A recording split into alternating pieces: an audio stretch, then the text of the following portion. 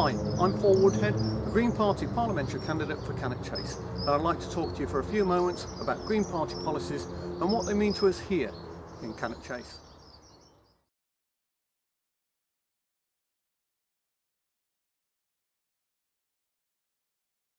The Green Party is committed to a fair and equal society, but what does that mean?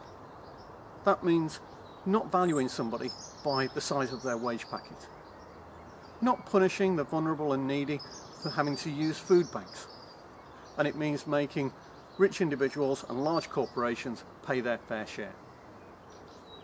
In the long term, to us, this means creating a citizen's basic income, which is a radical transformation of the tax and benefits system, creating a heads-up mentality within society from the bottom up. It gives everybody the chance to succeed.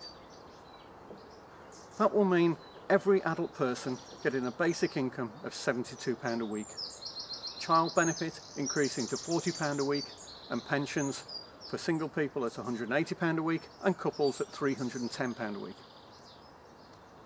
But this needs to be done by transforming the tax and benefits systems.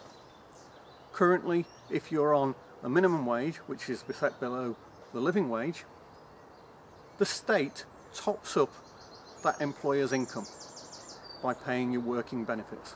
We don't believe that's right, which is why we support the minimum wage being a living wage. You need to plan for the future, week in, week out, which is why we should abolish all kinds of zero-hour contracts.